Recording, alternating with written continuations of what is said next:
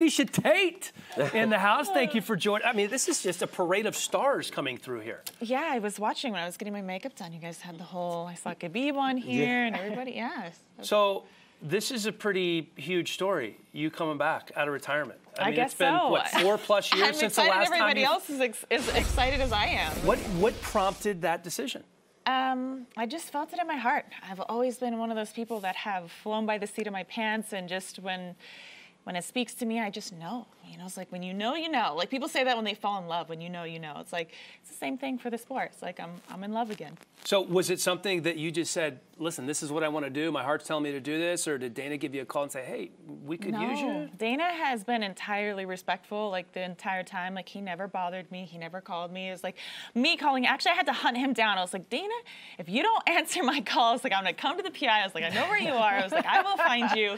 Because I think he wanted to make sure that it was like, not because I had to, you know what I mean? Like financially, he was like, are you okay? Like financially, I was like, no, I'm great. I'm good and great financial standing. I'm doing this because I want to. I'll be honest with you right now.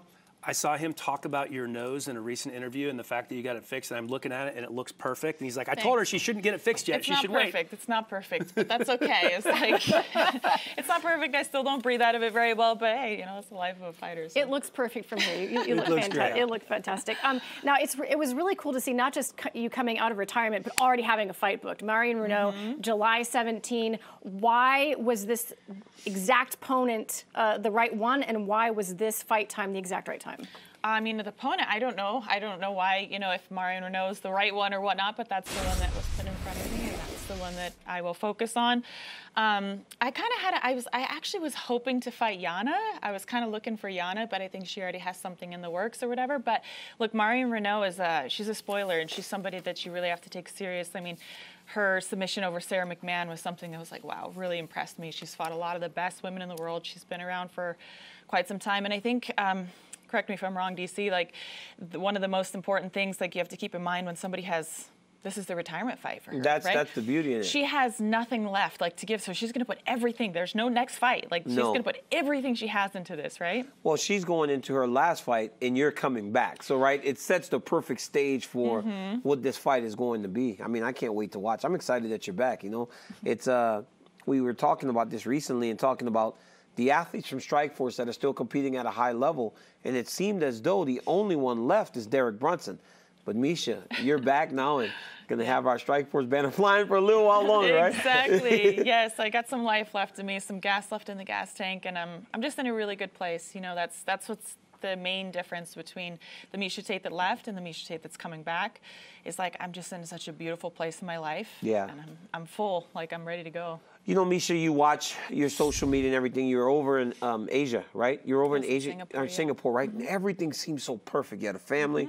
You had a big-time job. Everything seemed to be going the right way for a retired person or in a woman that has so much desire to be and do big things. But why now? Everything was perfect. It is perfect. So like why now? Why now to come back and fight? You know what? I think the sport's been calling for me for quite some time, to be honest. And I just think it's time I answered. Like my heart has been telling me. It was like since when I had my son 9 months ago, I was like, that was the moment. I was kind of like, you know, the pandemic hit. So many things kind of hit close to home. What's important in life? Time is important. Family is important. These things are important. Goals and dreams are important. And a lot of people kind of had that shut down, right? And so it was the fourth slowdown, and it really made me reevaluate. Like, what do I really want in life? Yeah. I want family, and I want greatness. I want to be great again. Now, is that a big part of your inspiration to want to fight again, having your child? I mean, it is, but it's not my driving factor. You know, I'm still a competitor at heart. You know, I love to get in there and train. You know, Aljo, you see me in there. Like, you ran some practices. Like, you know, I've still got a lot to give. And sure, like, I want my daughter to see, like, her strong mommy. I want to know everything that she's capable of. My son as well. But, you know, I'd be lying if I wasn't saying, like, I'm really doing this for myself. I'm doing this because I really want to. And I want to be the baddest woman on the planet again. Now, a lot of people talk about making a comeback, but it takes a while for them to have a fight booked, but you had yours booked pretty much right away. So, I mean, I've seen you training, but how long have you been training, like, prior to that? Like, did you know already, like, this is what I'm going to do, and kind of had an idea, like, yeah, I'm going to get back in the game? So it's not like I ever really stopped training, besides obviously the hiatus you have to take a little bit with pregnancy. But even then, I'm hitting mitts, I'm watching the sport. But what I can say, the benefit of that was that I was actually able to sit back and really look at the sport and dissect it from like from the outside perspective, right? So you learn a lot when you just get to sit back and you don't have to focus on, training tomorrow, how to do this, how to do that. Like, I just got to observe.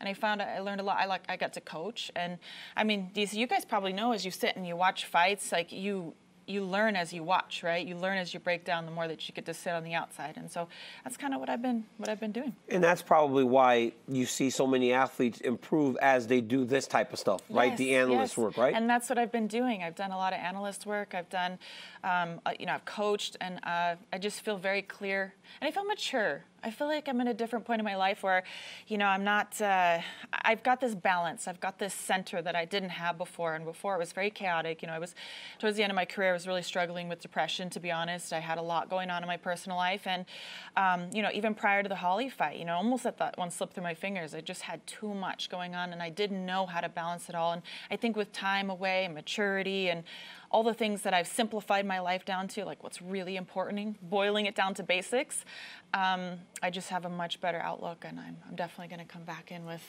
a lot of fire, a lot of passion, and wholeheartedly because I want to. Excited. With that expanded sort of balanced outlook, and motherhood looks beautiful on you, by the way. What are the goals that you have in returning? Are you looking to chase down titles, or is this more about you and your timing, and you'll fight when you feel like fighting? Okay, so I want to stay busy, right? Because I had a lot of time away from the sport. So now I think I need to make the most. Time is of the essence, and I think I want to stay busy. I want to get this fight over in July, and I'd like to fight 3 times in the year. And I'm on kind of a 2-year plan. I want to see what I can do in 2 years. That's about as far in the future as I can look, and we'll see what happens after that 2 years. But staying busy, yes. You're one of the pioneers in women's MMA. The evolution to watch that of the division with Wei Li and Amanda and Valentina, and how that's gone. So What's that been like for you? Oh, it's incredible. I mean, these women are just fantastic. They're truly ambassadors of the sport as well, and they have done a wonderful job carrying the torch and putting on amazing fights. And that fight between Wei Li and Wei Li and Joanna, was incredible. One of the best women's fights we've ever seen. So, they've done a fantastic job, but I'm just excited to come back and add some spice in the division. That's how I see myself coming in. I'm just adding a little bit of flavor, a little bit of spice. Yeah. What in there. What you were the it person. You were the star when you left. You've watched Amanda rise to that, GOAT status. What are you going to inject back in to women's MMA now? And what's it been like to watch Amanda? Amanda's great. And I will say, when I fought her, she wasn't the Amanda that we knew. I didn't really know. I saw her fight against Kat Ngannou, and, you go back and you look at those things. And then since that point, her trajectory's been insane. So I look at that and I'm like, wow, I didn't know at the time, but now I know. I've been able to sit back and I've been able to watch her, and I've been able to see the greatness she's accomplished, as well as, many of the other women. But I'd be lying if my goal wasn't, eventually long-term goal. I know it's a tall order, but I want to get back there, and I would like that rematch. If my girl Juliana doesn't get it done first, because I know she should be next in line, and I think she has a great chance of getting it done. It's that style of fighting, right? The grind. So that's what I think. Oh, that is a rematch that I think we would all love to see. Omar Morales coming in at 146 as he steps off the scale. All right, let's talk about what we have coming up tomorrow. And these guys behind us, the baddest man on the planet, and Stipe and Francis Ngannou. How do you see that one going down? All right, so look, I just love Francis Ngannou. I think he's fantastic, and I think he's improved tremendously. And I know there's a lot of questions because Well, look at his last few fights. We haven't seen very much except what he always does, right? He goes out there and knocks people out quickly.